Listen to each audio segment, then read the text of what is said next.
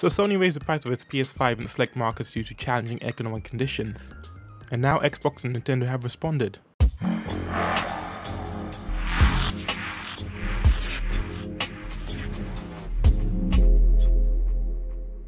Ryan said the company had to make a difficult decision due to high global inflation as well as currency fluctuations. But how true can that be when you see Xbox and Nintendo's response? So the price is going up in Europe, the UK, Japan, China, Australia, Mexico and Canada, which honestly is most of their gaming market, isn't it? I mean damn, even the home market of Japan isn't spared. Obviously with the Quest going up and the PS5 going up in price, we wondered if Xbox and Nintendo would follow suit.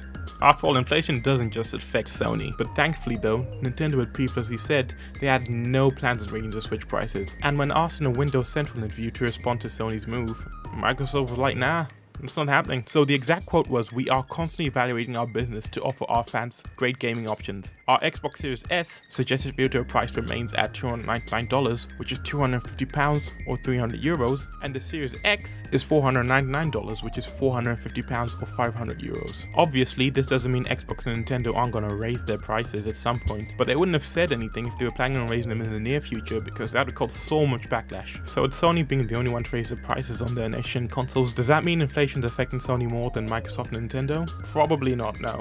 Obviously, Microsoft can take more of a hit than Sony can. Microsoft is a $2 trillion company compared to Sony being a $100 billion company. And Nintendo just doesn't change the prices of anything, even the older games. Even with all that, Sony is still the market leader in consoles, excluding Nintendo, who does whatever they want. So they don't actually need to raise their prices, and they even reported they started making a profit on the PlayStation 5 disc drive version. I think this is honestly just pure greed, because obviously with the past 2 years with the Rona, gaming skyrocketed as an industry, you know? More people were at home playing games all the time. Obviously now that everywhere is opening up, people aren't playing games as much, so gaming revenue across the board is down.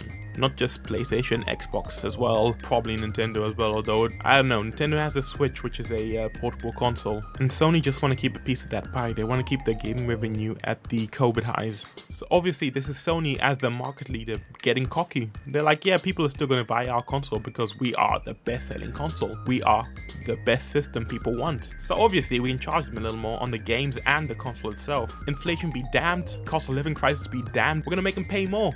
And obviously looking at the markets that have had a price increase, those are the markets where Sony doesn't really feel much competition. Literally everywhere except the US, Sony is basically killing it. Even with them making more and more anti-consumer moves, they're killing it. So they don't need to worry, but if they did the same in the US and raised their prices, they would likely lose customers to Xbox, and they don't want that. Microsoft has already reported that in the last 3 quarters, they have outsold Sony. They don't want to poke the sleeping bear anymore. I imagine in Microsoft HQ, they are high-fiving each other and clapping hearing this news from Sony though. Because now they can say Xbox not only has the cheapest entry point into the next-gen markets with their Series S, but with the Series X, they have both the most powerful and the most affordable of the higher next-gen systems. Honestly, I don't know what Sony was doing with this. Like, it makes no logical sense. And the PR nightmare Sony has to endure being compared to Meta, is it worth it? This is PS3 Sony, who are cocky and think they can do whatever they want without any issues. And they'll see that the consumers eventually will turn against them like they did Microsoft in the Xbox One era. I'll be honest, I myself have been looking to get myself a PS5. I've already got my computer, I've already got my Xbox, now I want a PS5 as well, so I have a complete system, and eventually I'll get a Switch. But if the price is going up,